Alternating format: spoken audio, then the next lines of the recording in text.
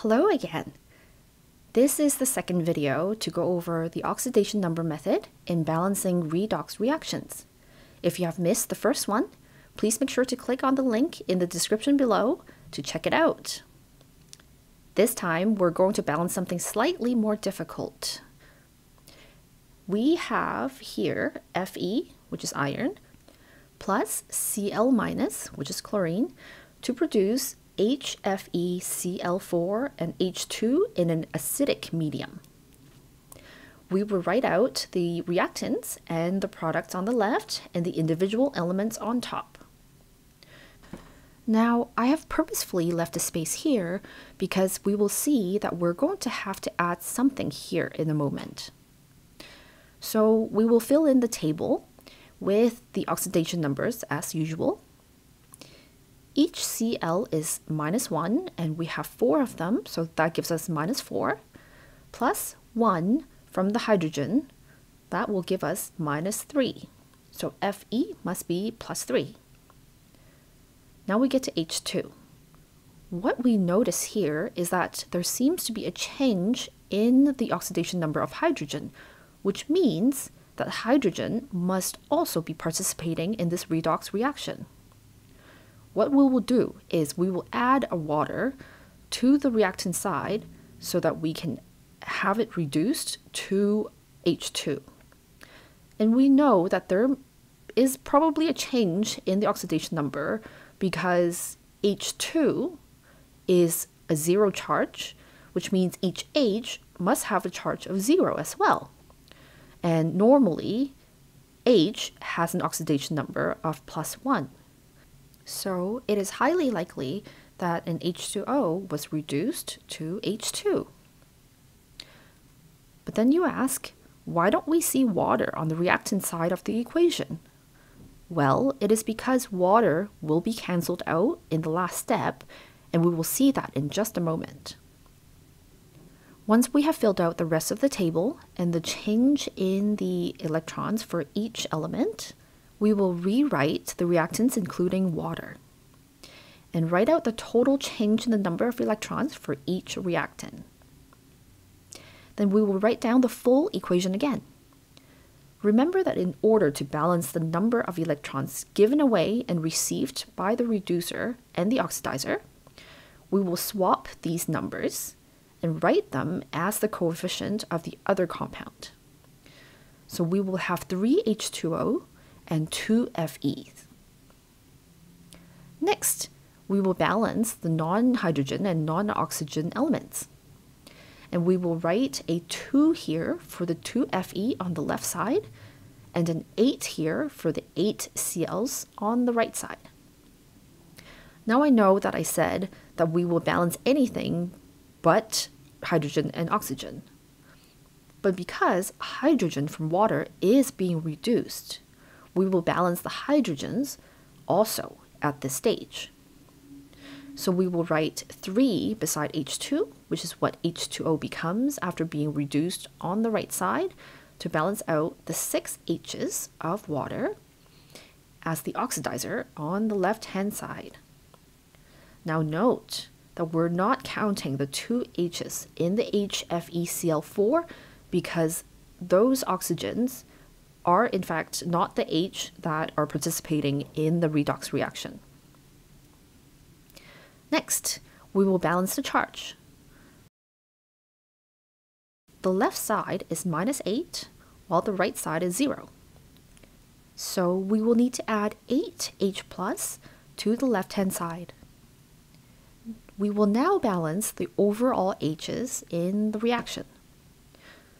So we have 14 on the left side in total and 8 on the right side, and therefore we will need to add 3 H2O's to the right side. A quick check of oxygen counts and we will see that this equation is balanced.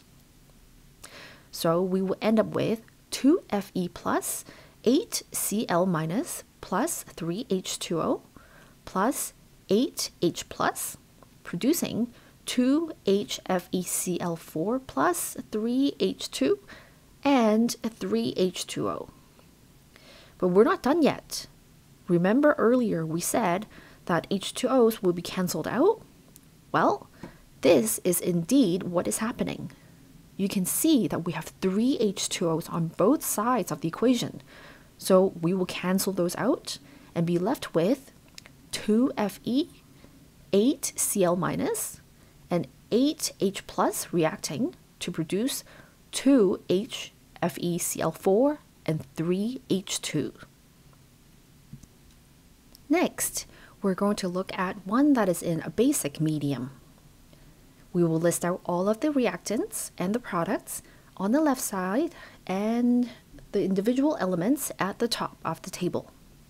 And we carefully fill out the oxidation number table. Cn-, which is cyanide, has a -1 charge. N, being a group 15 element, has a -3 charge, so C must be +2. Then that means Fe must be +2 to give an overall charge of -4.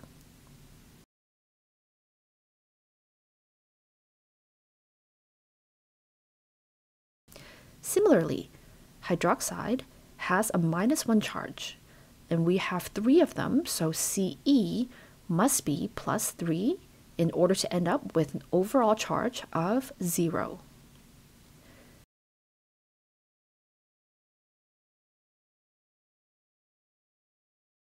C is +4 in CO3 with an overall charge of -2,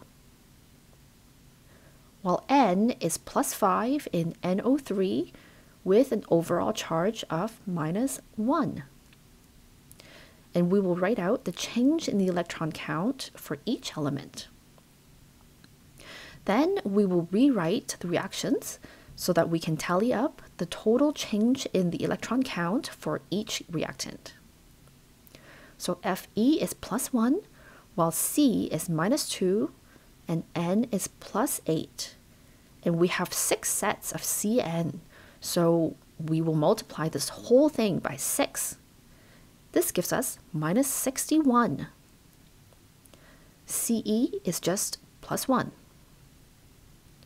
We will now rewrite the equation with the swapped numbers of change in electron count as the coefficients.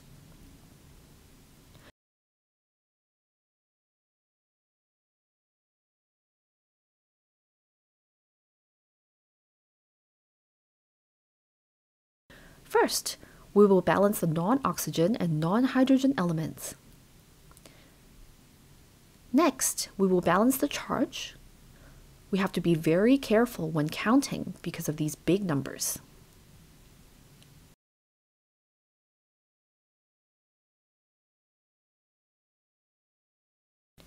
Because this reaction takes place in a basic medium, we will add OH- instead of H+, like we did in the first example. Then we will balance the hydrogens and add waters to the right side. Lastly, we will check that the equation is balanced by counting the oxygens. And we see that the equation is indeed balanced. So our final balanced equation turns out to be 1 FeCN6 4 minus plus 61 Ce4 plus 258 OH minus to produce 61 CeOH3 plus 1 FeOH3 and 6 CO3 2 minus plus 6 NO3 minus and 36 waters. This following example we're going to see is going to be a little bit tricky, but we will see how we can solve this. It is again in an acidic medium. We will start by listing out all of the reactants and the products on the left, and all of the individual elements at the top of the table. Then we will fill out the table with the oxidation numbers by looking at each compound and figuring out the oxidation number of each element. We see that As, arsenic, in As2S3 will be +3, N in NO3- will be +5,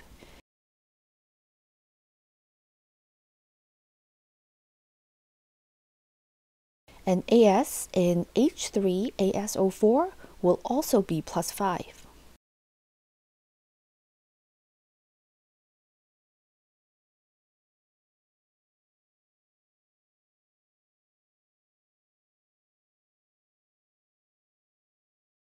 Then we will rewrite the reactants and count up the total change in the number of electrons for each reactant.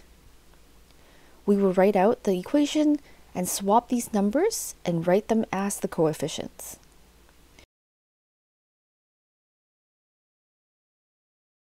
Then we will balance the non-hydrogen and non-oxygen elements. We'll end up with 3as2s3 and 10NO3-, 6H3ASO4 and 10NO. But then we notice that we have 8 sulfurs on the right-hand side and 9 on the left-hand side. So how can we balance the sulfurs in this case? Well, what we're going to do is use the same trick that we've done before when we tried to balance out the change in the electron count. We will multiply each of the compounds by 8, which is the number of sulfurs on the right side. And then we will multiply S8 by the number of sulfurs on the left side, which is 9. So then we get 24as2s3, 80NO3-, 48H3ASO4, 80NO, and 9S8.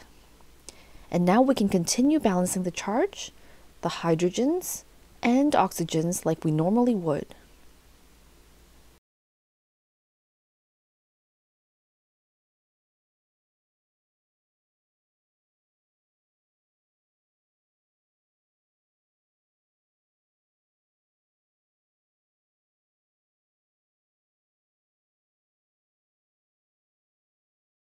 So in the end, we will have 24as2s3 plus 80NO3- plus 80H plus 32H2O, producing 48H3ASO4 plus 80NO plus 9S8. Here is one last example to show you that oxidation numbers don't have to be whole numbers. I'll leave this one for you to try and balance. I hope this has been helpful. If you have any questions, please feel free to comment below.